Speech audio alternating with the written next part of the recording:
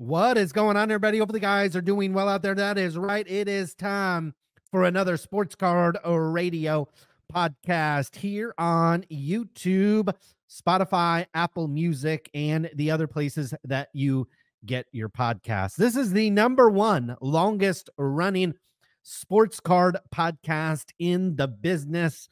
I am your host, and it is great for you to be here. Now, what we are going to talk about on today's show is, look, baseball is about to start. Basketball is in full swing, but of course, we're going to take you to the world of football and talk about a little bit about the 2024 NFL draft. We got that about a month and a half away. You've got some top picks. Caleb Williams out of USC seems to be the consensus number one pick. You've got Ohio State's Marvin Harrison Jr., who looks like maybe the consensus surefire, like great player, if you will. And there's a lot of other picks as well. We are going to rewind time a little bit back to the 2021 NFL draft and just give you a quick overview on how it's worked out when you had over five quarterbacks picked in the first round. That is the projection this year. You're going to have 3, 4, 5, maybe even more quarterbacks than that picked in the first round. Now, also, what we are going to be doing on today's show is give you a market update for all of the top quarterbacks that are already in the NFL. We'll take a look at Patrick Mahomes card prices after winning, I believe, his third Super Bowl. We also look at many other players, basically all of the top quarterbacks that have Prism cards. Take a look how they performed over the last year. We'll dive into, towards the end of the show, we'll talk a little bit about selling cards. There's been a lot of commentary about Check Out My Cards, how they must be going out of business. They must be struggling. We'll show you our actual sales numbers to let you decide. Also give you an idea of some of the pickups that I've just recently had on eBay. Give you an idea, just again, from kind of a seller's perspective. I hesitate to use the word investor's perspective, but since Jeff Wilson is no longer really providing investment advice anymore, he is strictly running the world's largest and America's card shop over in the great state of Georgia.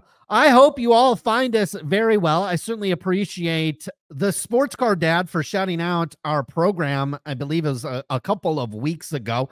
And what I liked about it is he said he was on his way back. I think he was on a trip somewhere and he was about to get on an airplane, and there was the podcast format. So I love to hear where you listen to the Sports Card Radio podcast. Are you watching it here on YouTube and sorting through some pictures of men?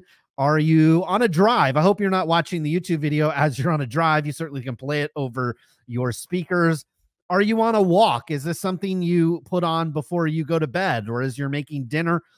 Let me know down in the comments below if you're watching here on YouTube, where and how you're listening to the Sports Card Radio podcast. Or you can get at me on Twitter at Sports Card Radio. Same thing on Instagram.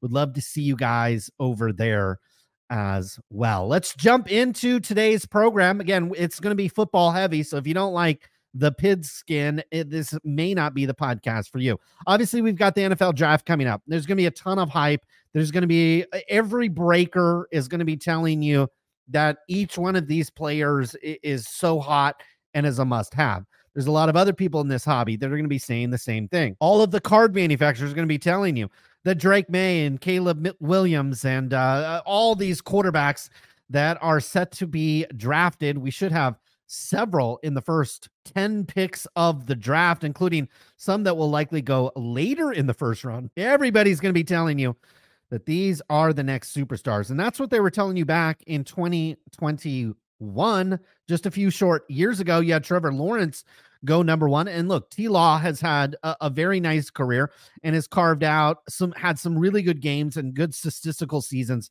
with the Jacksonville Jaguars. But as we'll note with his card prices here, hasn't done a whole lot. Zach Wilson is probably a season or two from being out of the NFL. The same with Trey Lance, who never really has gotten a full shot to really take a team somewhere. But, he was on the San Francisco 49ers, and we certainly saw where they were last year. Justin Fields looks like he's on his way out of the Chicago Bears, also probably very much like Zach Wilson and Trey Lance. In a few years, we won't even remember these guys' name. And the last quarterback picked in the first round was none other than Mac Jones, who again, also almost nobody is going to know in a couple of years. Kyle Trask was picked in the second round, Kellen Mond in the third, along with Davis Mills, who's had some minor success. And then finally you got Ian Book all the way in the fourth round.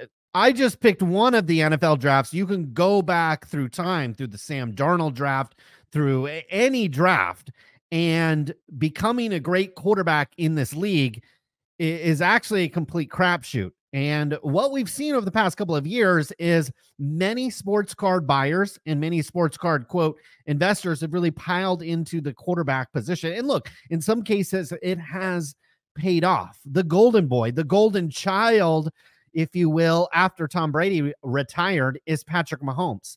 His 2017 Prism card. Now I'm going with a PSA 9 only because there's a few more in terms of relative population. There's a few thousand that compares to the rest of the cards that we are going to look at. His PSA 10, a little bit harder to get your hands on. Now, Patrick Mahomes has obviously had an illustrious career, would be a first ballot Hall of Famer if he were to happen to retire today, but chances are he's probably got several more good years in him. And my guess is the Kansas City Chiefs organization will make another run at the Super Bowl at least one more time in his career. Now, given all that, notice over the last year, so I've got a yearly chart on Patrick Mahomes, and look, you can look at these under a different microscope. You can look at the 2-year, you can look at the all-time. I'm just looking at this over the last year for all of these quarterbacks to keep it relatively standard. Now, Patrick Mahomes obviously had the best year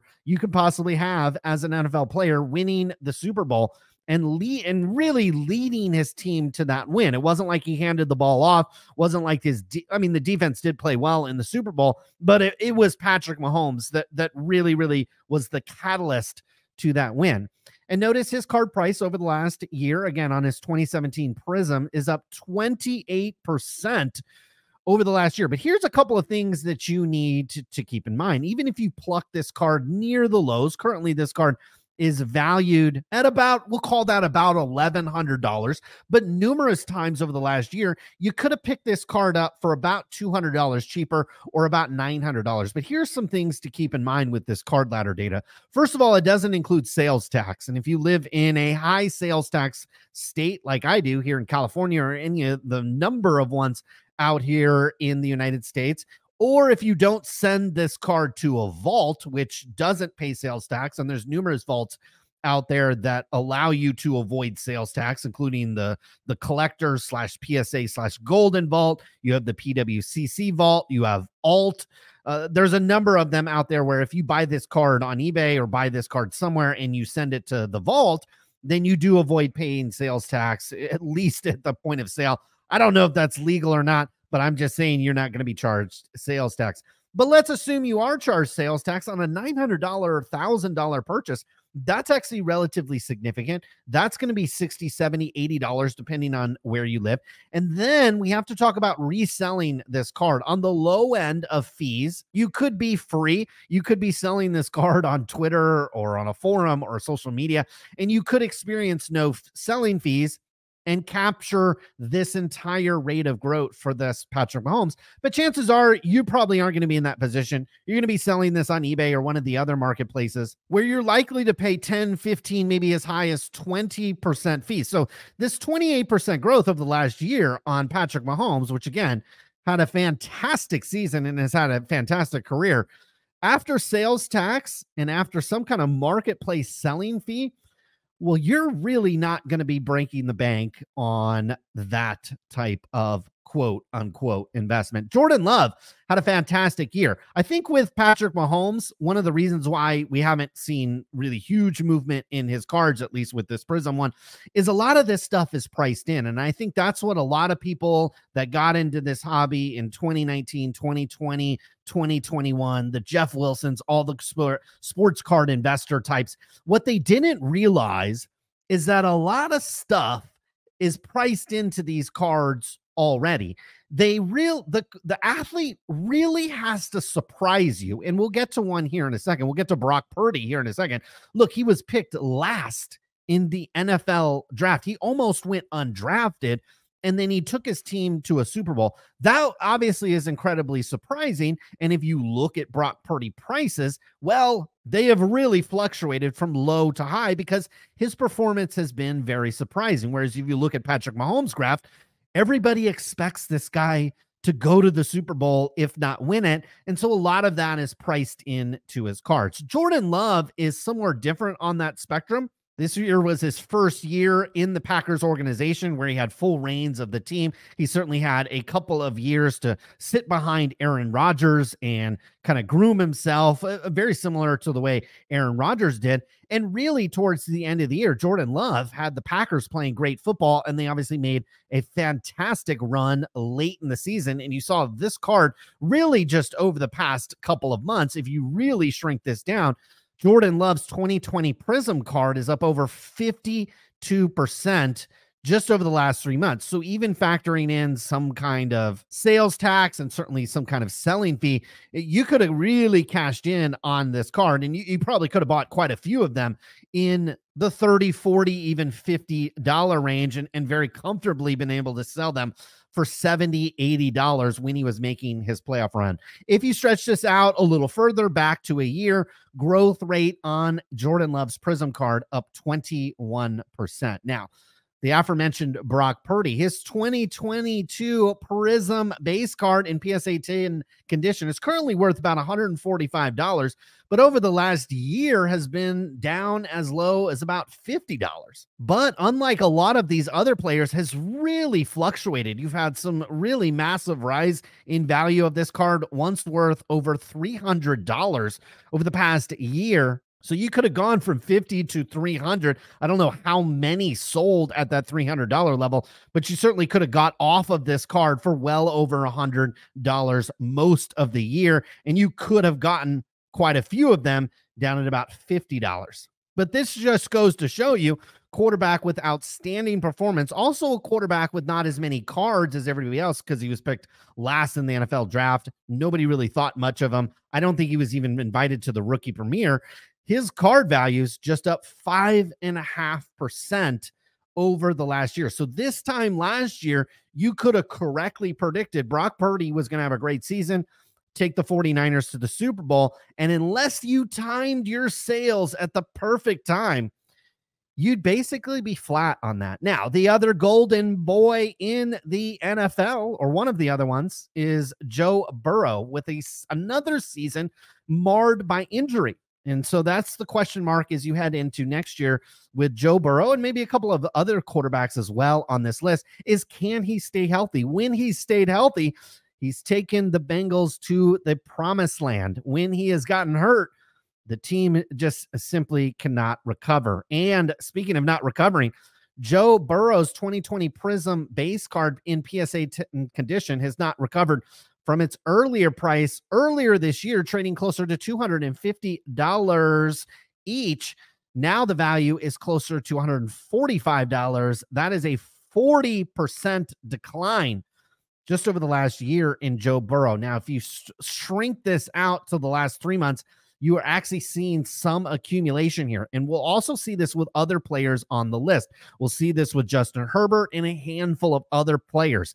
Now, what I think you are seeing at the quarterback position there are people kind of quote unquote dip buying or accumulating these cards with the idea that they're going to sell them towards the beginning of the football season or the beginning of the football season hype. That's not a bad strategy, but boy, you do have to execute on that. And we also can see over the last 3 months, you do have a 22% rise in Joe Burrow. But again, you have to offset this with any type of selling fees and sales tax that you're paying for the cards. Another quarterbacks who last year was marred by injury, but people are particularly still bullish on, particularly because he has a tremendous amount of talent. And when he has stayed healthy, he has played relatively well. It's just his team has not had any team success like Cincinnati, like the 49ers, and like the Chiefs had more recently. And that's Justin Herbert. Now they've got a new coach in town, and that has people very excited, although Jim Harbaugh may be tough on this guy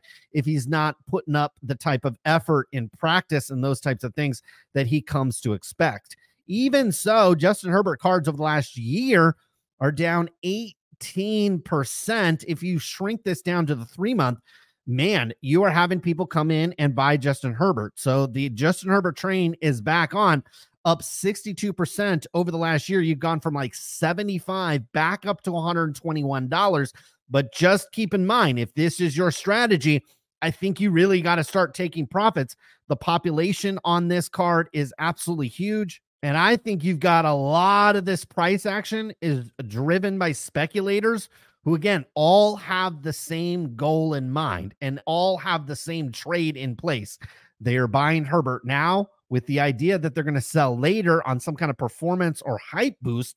And when they all start listing their cards and they all try to get off of them, well, sometimes the price action doesn't follow that. Now, speaking of negative price action, Trevor Lawrence, the one quarterback from 2021 who looks like he'll stay in the league for a couple of more seasons, tell you what, it's not showing up in his Prism cards. Over the last year, Trevor Lawrence Prism cards are down 51%. This card was like over $300, currently with a value of $149. That's what I am noticing kind of consistently here. If you look at PSA 10 Prism cards of Lawrence, they're valued at $149. You look at Herbert, they're valued at about $120. You look at Burrow, about $149. You look at Purdy, about $145. And then Jordan Love, a step below those quarterbacks in terms of, at least from hobby popularity, right at that $100 level. So I feel like you have a little bit of a floor price that collectors are willing to pay in that 120 to 140 level for those upper echelon quarterbacks. And Lawrence is still in that level. Now, he has population on his Prism far less. If you shrink down to a PSA 9, the price action is relatively the same, though, down 42% over the last year, from $32 down to about $19. One thing that we're not seeing with Lawrence that we're seeing with some of the other quarterbacks is not aggressive buying of Lawrence. And some of that could be just due to the fact that the team is just not ready, it appears, to kind of take that next step, where some of these other teams have already taken that step or could potentially do that again. Over the last 3 months, Lawrence's PSA 10 card still down 25%. Now, one of the quarterbacks that is just dripping with talent, and one of the oldest on the list here, is actually Lamar Jackson. His Prism card date back to 2018.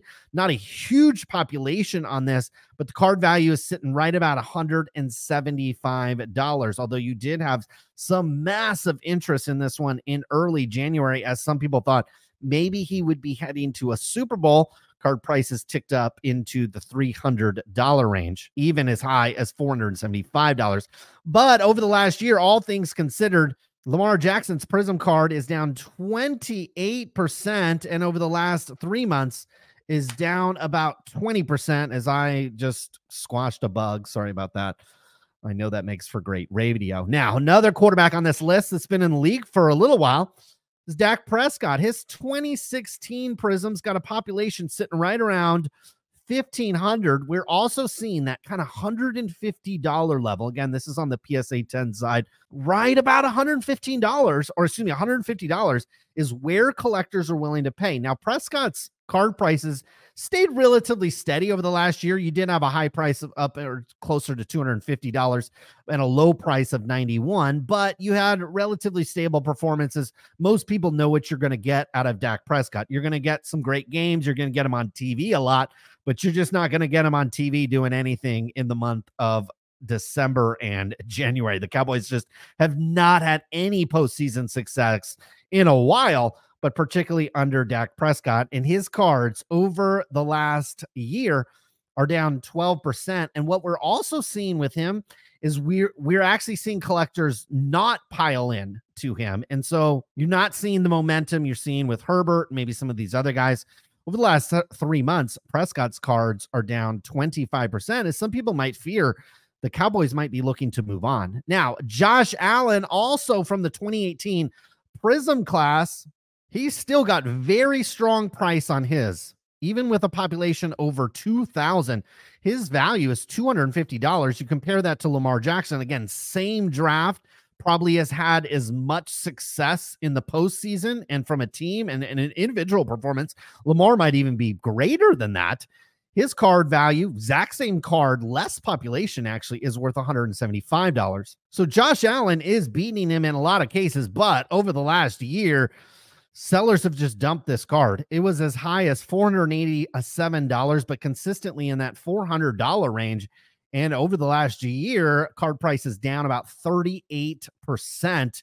Over the last 3 months, again, very similar to Prescott and Jackson, you are not seeing collectors pile in here. It's still down over 6% over the last 3 months. Now, Tua got a massive population at 3,600 on his PSA 10. His is way under trend in terms of value. Now, that's some of that has to do with just the overall population, but you're just not seeing a lot of confidence in Tua. Even though his team had a lot of success, they just kind of petered out towards the end of the season. Over the last year, his Prism card's down about 12.6% with a low price down at about $33. So we're not far from the low price. Low price over the past 52 weeks is $33. We're sitting at about a $45 value on this card. The high price was at $118 when the Dolphins were really rolling kind of in mid-October. They were basically, I think, at one time, potentially the best team in the NFL. You're also not seeing that demand for his cards pick up over the past couple of months, over the last 3 months to be specific, down 14% on Tua. And now finally, the last quarter, and really, we talk about how the NFL has so many great young quarterbacks. To be honest with you, yes, I didn't include Matthew Stafford here. I didn't include Jared Goff in this list, which I probably should have. I don't have Aaron Rodgers in here, who's probably towards the end of his career. Guys, outside, and you could maybe throw Kirk Cousins on this list as well in terms of statistics. But we think about the NFL having all these great young quarterbacks. I showed you all the ones, at least from a collectible standpoint, that are any good. You have 1, Mahomes; 2, Jordan Love; 3, Burrow; 4, Brock Purdy. You have 5, Justin Herbert; 6, T-Law; 7, Lamar Jackson; 8, Prescott, who's, again, still getting kind of old; 9, Josh Allen; 10, and Tua; and 11 in Jalen Hurts. That's barely a third of the league. And it just it kind of goes back to our original point that you're going to have 4 or 5 new quarterbacks that are going to get hyped up. And the chances are 4 or 5 of them are not going to be anything in this league in a couple of years. Jalen Hurts over the past 52 weeks has seen his Prism card decline by about 3.6%. He's had pretty wild swings. A low price of $48. We're not far from that at about a $62 value. His high price upwards of $235. We're also not seeing with him a lot of interest in picking him up before the season. His card price is down about 32.5% just over the last 3 months. So you're really only seeing interest in Burrow. You're seeing some interest in Purdy. You're definitely seeing interest in Justin Herbert, maybe the most. But most of these other quarterbacks are seeing their card prices not only decline over the last year, but even over the past 3 months as well. Tell you what, sports card investing is not for the faint of heart. It's not easy, and it's one of these things that even if you pile into the number one sport from a viewership perspective, and then you also pile into the number one position, and even if you piled in to Patrick Mahomes, really across the board, factoring in selling fees and some initial sales tax when you purchase the card, you're not looking at really explosive gains with any of these players, and we'll see how that carries over into next year. Now, a lot of people are bashing Check Out My Cards. Certainly their shipping times deserve to be discussed and deserve to be called out, especially when they're not meeting those times. But what we found out was most of these people are shipping the economy service, and Check Out My Cards has basically said that service is running behind schedule while the rest of their business is more or less running on time. Fairway Sports Card. You got to be careful, guys. There's a lot of guys that call themselves sellers. This guy says he's a top-rated eBay store and social, like, he thinks he's a top-rated seller. He says, check out my cards, has to be going out of business, right? Here are my past sales I've run the last 2 years. How am I running a 60% off promotion and not one sale? He has to ask, guys, he has to ask card purchaser, because card purchaser is going to tell him. But luckily, there are some smart people on X or Twitter or whatever you want to call it. And he says, this guy right here, Baker's Dozen, says, your items are priced way too high. You have a Trey Lance rookie listed for $24 and they sell for maybe $5. And that was basically the rest of what people said. This guy's saying you have a Trey Lance Silver Prism listed at 17 and it's $1.50 card. So even 17 and 60% off. What people need to understand about Check Out My Cards is it's a marketplace. It's not like eBay. I have sold stuff on eBay where I'm not the lowest price. It could be a shipping time thing. It could be a feedback thing. There could be a number of different things. You could be promoting and advertising your listing. You could have a better picture or a description or whatever. Maybe have combined shipping. There's a lot of reasons why certain sports card sellers can get more money for certain cards on eBay. It is a marketplace, but it works differently than Check Out My Cards. Check Out My Cards has basically the lowest price listed for every card, and it's really a race to the bottom. We've always said over here at Sports Card Radio, it's a place to buy and sell your cards. I wouldn't be sending cards in, even though they've kind of introduced kind of grade and flip type of things. It's still not something I would do very often. You're trying to find desperate sellers like this or people that need money, and you're trying to buy their cards super, super cheap, reprice them and sell them. And guys, we've been doing it on Check Out My Cards since 2011. Jeff Wilson didn't start telling you guys to buy cards up until a couple of years ago. And this is why we can get on our programs, not only here on the podcast, but our live stream and our social feeds. And we can speak with confidence about buying and selling baseball cards because we have a long track record of it. In 2012, we sold over 34,000 cards. That, again, this was 12 years ago. This was before people were kind of doing this. And this was before people were actually thinking about this as a business, other than just the select few people that would typically set up at a show like the National. And we've consistently sold a lot of cards. This is our main account on Check Out My Cards, sold over 100,000 cards. And as you can see, over the past couple of years, the sales have been relatively consistent. Since 2021, we've had roughly $10,000 worth of sales. This year, we're probably tracking for just like slightly more than that. I have a smaller account on Check Out My Cards where I really just kind of buy and sell Michael Jordan and Kobe Bryant cards. Notice that in 2019 and 2020 were my best years. You should have been selling into the boom. You should not have been buying. That was your time to sell. I unloaded a lot of cards. More recently, I've been buying cards, and again, on pace to probably match, maybe exceed the last two totals. Again, this is a smaller account, $600-700, but our main account is doing almost $1,000 a month in sales. And again, this is on the side, kind of a side thing, something that we do have up in the browser window, and we're more or less doing for fun. Now, more recently as well, I've been buying some other cards. These are going to be sent to a vault. So number one, I avoid paying sales tax up front. Number two, I don't ever have to touch the cards. All of these cards I'm going to show you, I am going to buy them. I'm going to have them shipped to a vault.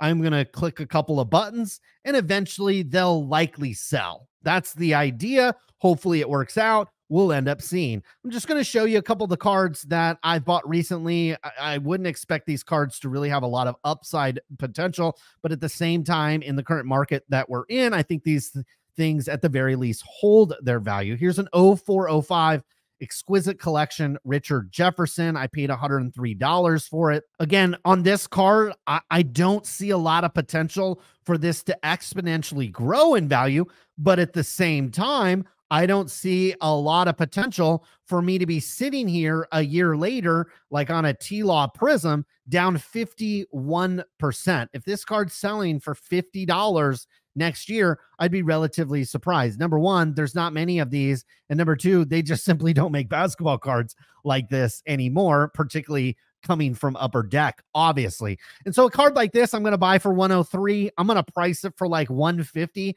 and I'll take pretty much anything that lands me a profit. I liked this card. It definitely paid up for it. Definitely paid a high comp on this one. This is a 2011 Topps Allen and Ginter George Bush base card. There's an autograph from this set, which I'd love to get my hands on.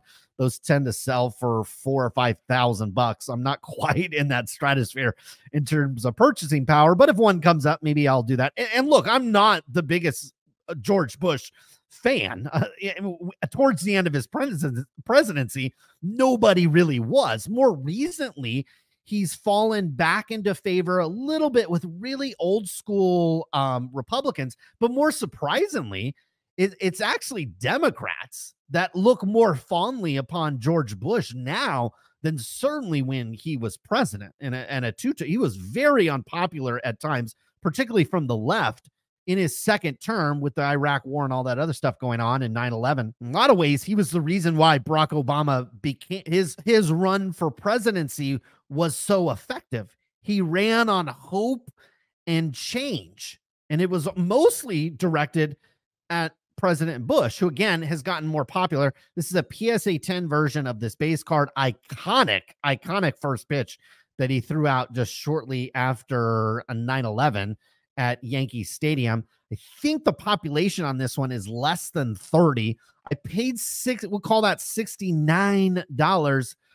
I'm going to price it at 99 and just hold it and not be in a hurry to sell this one. Also, a card I'm not in a hurry to sell is this Sammy Sosa 1999 Bowman's Best Refractor PSA 10. These are very hard to find for sale as is. And then in PSA 10 condition with all these lines on here. There's all these print lines that happened with Bowman Best. You guys know this. Bowman Best had really nice quality back in, they still do, but in 1989, very high quality card, but you tended to have print lines and other things. This card in PSA 10 condition numbered out of 400.